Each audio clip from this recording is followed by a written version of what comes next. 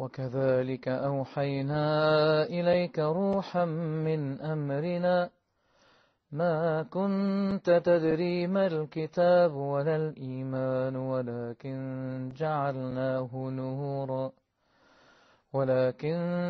جعلناه نورا نهدي به من نشاء من عبادنا وإنك لتهدي إلى صراط مستقيم صراط الله الذي له ما في السماوات وما في الأرض ألا إلى الله تصير الأمور. Remember, just remember, Allah sees it all. Alhamdulillah, wassalatu wassalamu rasulillah. All praise due to Allah, and may Allah's peace and blessings be on the last messenger of Allah. I'd like to welcome you, dear viewers, to another in our series in the names of Allah. Alhamdulillah, we've been looking in our previous episodes at the intent behind the names of Allah, why Allah subhanahu wa ta'ala has revealed these names to us, what value do they have in our lives relative to Allah, relative to the world in which we exist. And we looked at the rules governing the names of Allah, how to understand them.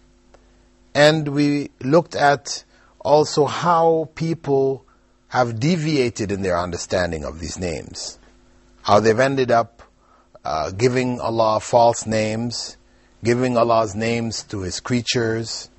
And now we began to look at the names as a whole, and particularly the greatest name of Allah within them.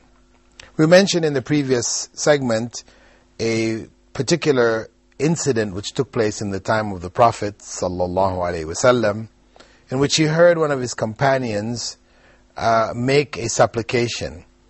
And after hearing it, he said that this supplication contains the greatest name of Allah, which if a person calls on Allah with it, Allah answers his prayer.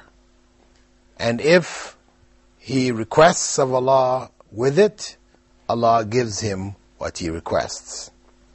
And we said that scholars, in looking at this hadith and other hadiths which speak about the greatest name of Allah, have differed as to what in fact is the greatest name of Allah. The opinion held by a number of scholars, among them Ibn al-Qayyim and others, is that Allah, the name, what was referred to as Lafzul Jalala, Allah is in fact the greatest name of Allah itself. And to support that, they brought certain evidences. Why did they choose this as opposed to other names like Al-Hayy, which Ibn Taymiyyah chose, meaning the all-living? Why this particular name? Well, in the previous session we looked at the first evidence, which was the various narrations which are by Prophet Muhammad ﷺ concerning the greatest name, and those narrations mention verses from the Quran, and they mentioned du'as what other people had made. When we bring them all together, we do find that the name common to all of them is Allah. The name common to all of them is Allah. It may be in the form of Allahumma, which means Ya Allah. That's calling out to Allah. Allah is still there. Or the actual word itself, Allah. The second argument or evidence which is used is that it is the most mentioned name of Allah in the Quran. If we compare the number of times it is mentioned, 2,602 times, to even the nearest other name. Ar-Rahim. Ar-Rahim is mentioned 114 times. The difference is so vast. The next nearest name, Ar-Rahman, is mentioned 57 times. So obviously Allah has chosen this name and given it a special status over the others to have used it so many times more than any other of His names. So that is the second argument. The third argument is the meaning itself. What does the name Allah mean? Actually, it incorporates all of the other names. All of the other divine names are incorporated. Their meanings are incorporated in the term Allah. So it is the most general of all of the names of Allah. The fourth argument is relative to its usage, that this name has only been applied to God. It's the only name that has been applied to God and no one else. We don't hear of any people, even in the time of the ancient Arabs, prior to Revelation, etc., nobody took this name. All of the other names, people might take these names. But this name Allah has only been assigned to God alone. The fifth argument is the fact that other names of Allah are attributed to it, and the name Allah is not attributed to other names. So you find, for example, in Surah Al-A'raf, verse 180, which we said was the basic theme of this whole program in the names of Allah. وَلِلَّهِ الْأَسْمَاءُ الْحُسْنَى فَادْعُوهُ بِهَا.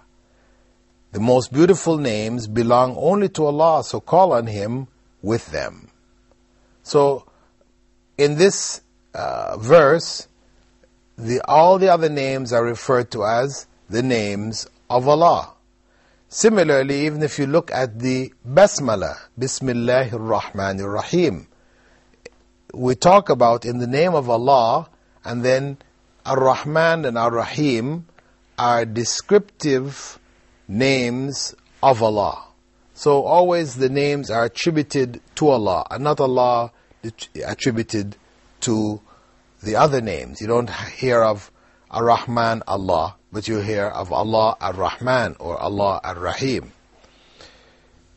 The sixth argument or evidence is that in the verse in the Quran in which Allah chooses two names to represent Himself, He said there, قُلِ ادْعُوا اللَّهَ أَوْ ادْعُوا الرَّحْمَنِ. Call on Allah or call on the Most Merciful. Now, He mentioned both of these two names. The one He mentioned first was Allah. Also, Prophet Muhammad ﷺ, in a well-known hadith, had said, إِنَّ أَحَبَّ أَسْمَائِكُمْ إِلَى اللَّهِ Abdullah wa Abdul Rahman. Again, if these two names, Allah and Ar-Rahman, are the most prized or the greatest of the names, then naturally the best name that a person could call himself is a servant